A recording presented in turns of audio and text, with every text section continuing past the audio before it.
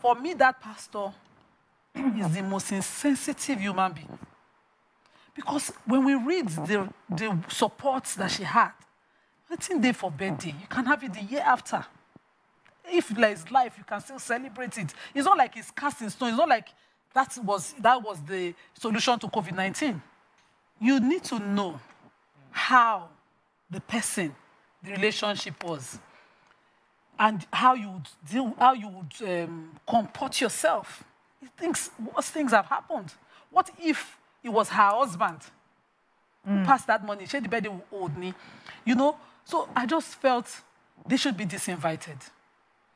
Because, you know, this is not like a Muslim burial where we bury immediately and people will not say, hey, because he has been laid to rest. This one, the body is still cold, not rested yet. And you go on as if everything is normal. You go on bubbly. You go on, even if it is your personality, there should be people who are discerning around you who will be telling you, not at this time.